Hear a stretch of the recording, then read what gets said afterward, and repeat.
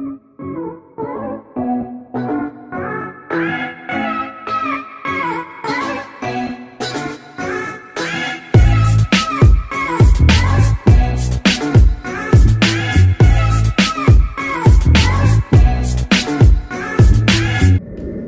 everyone, welcome back to my YouTube channel. This is Sergi, and for today's tutorial, I am going to discuss some common statistical treatment you could use in handling your quantitative data. So class, why it is important for you to know the statistical treatment you need to employ in your quantitative data? It is a prerequisite for you as a researcher to determine what statistical treatment you need to use in order for you to analyze carefully what the numbers in your gathered data speaks about. It will help you later in interpreting the results you have for you to come up a discussion out of it. But before proceeding to the specific statistical treatment you can use in analyzing your data, you need first to determine what type of statistical test your study is into. Usually, in your statement of the problem in Chapter 1, you can encounter questions looking for significant difference and/or significant relationship. Basically, you really need to know the difference between these two types of tests.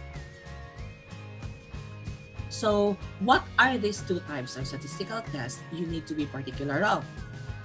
These are the following: test of relationship and test of difference. So class, this is just so easy. You know that statistical tests are used in hypothesis testing. So you will be using a test of relationship, okay? Take note, test of relationship, when you need to determine whether a predictor variable or an independent variable has a statistically significant relationship or naa ba siya'y kalabutan or association with an outcome variable or the independent variable. Whereas, you will be using a test of difference. Okay, so test of difference when you need to estimate the difference, usually the means, between two or more groups. Okay, so now let's have a test.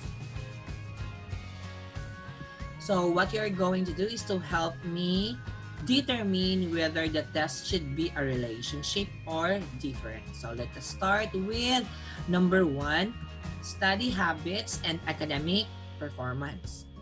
Is it a test of relationship or a test of difference?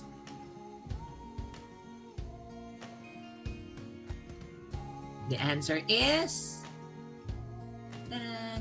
test of relationship, since we are determining whether the study habits of the students is associated with their academic performances. Next is describing the job performance employees by gender. Is it a test of relationship or difference?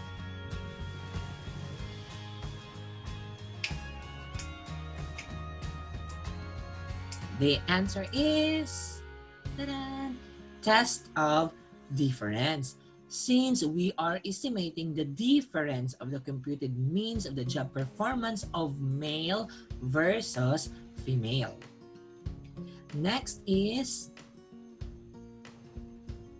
family income and participation of women.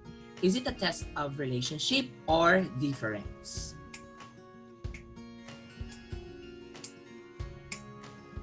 The answer is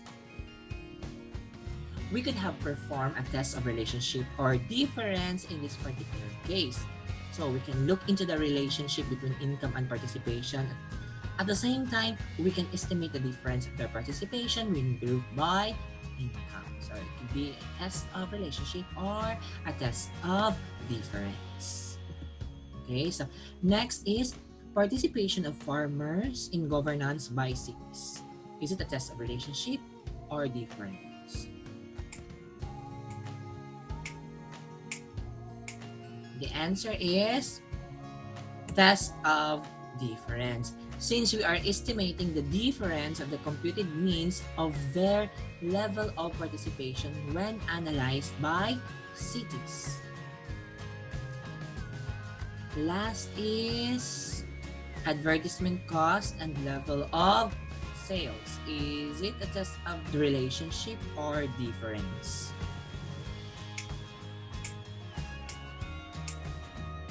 The answer is yes, test of relationship, since we are determining whether the advertisement cost of the company has something to do with the achieved level of sales. Now, since we are okay already in identifying whether a test should be a test of relationship or a test of difference, let us now proceed in the specific statistical treatment we can use in each test.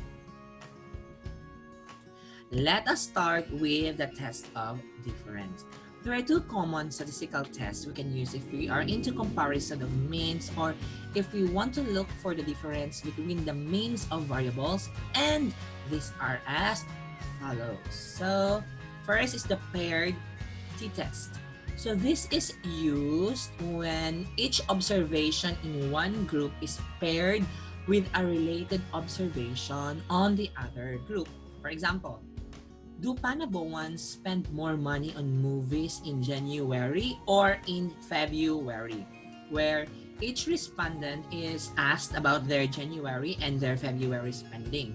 So if this is the case, comparing means in a situation like this, you should use a paired t-test statistical treatment. Another is the independent t-test. So this is used to test for a difference between two independent groups like males and females. So let's just say you are curious about whether Panaboans and Tagomeños spend a different amount of money per month on movies. So it's practical to ask every Panaboans and Tagomeños about their movie spending. So if you have a case like this, it is appropriate to use independent t-test. Now let's have a test. So what you need to do is to help me classify the following information, whether they require a t-test of independent samples or t-test of paired samples. So let us start with pre-test and post-test. So what statistical treatment are we going to use? Are we going to use paired t-test or independent t-test given this information? The answer is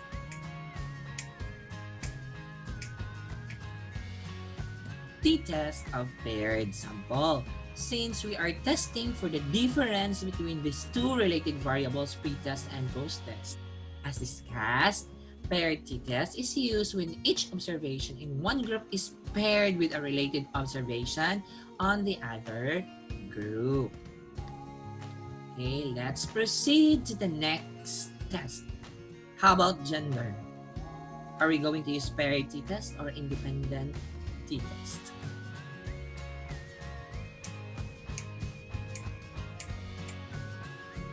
The answer is t-test of independent sample, since we are testing for a difference between two independent groups, either male or female. Now last, before and after. So if you have a data of before and after, what are you going to use in analyzing it? Are we going to use paired t-test or independent t-test?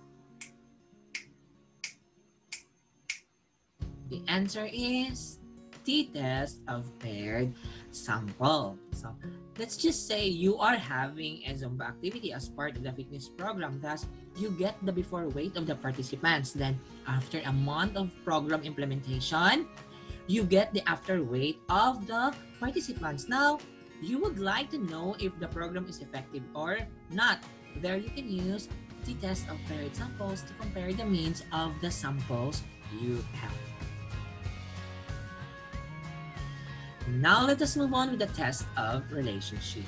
There are three common statistical tests we can use if we are going to measure association or relationship between two variables. And these are as follows. So first is the Pearson correlation. You are going to use this statistical treatment if you are handling interval or ratio type data. Okay, again, if you are handling interval or ratio type of data, you need to use Pearson correlation. Another, SPEARMAN correlation. When calculating a correlation coefficient for ordinal data, this time for ordinal data, you need to select SPEARMAN's technique. Last is the chi-square. You need to use this statistical treatment if you want to test for the strength of the association between two categorical variables. Now let's have a test. So what you need to do is to classify the following information, whether they require person, product, moment correlation, SPEARMAN rank order correlation, or chi-square. Let us start with number 1.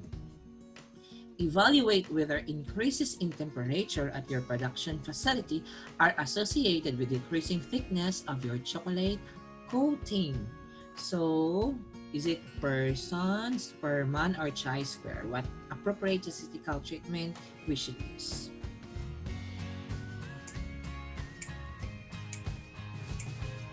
The answer is person, product, moment correlation, since we will be dealing with temperature, which is classified as interval type of data. Now, another. Is there a significant relationship between voter intent and political party membership? What statistical treatment we should use? Is it PEARSON, SPEARMAN, or chi-square?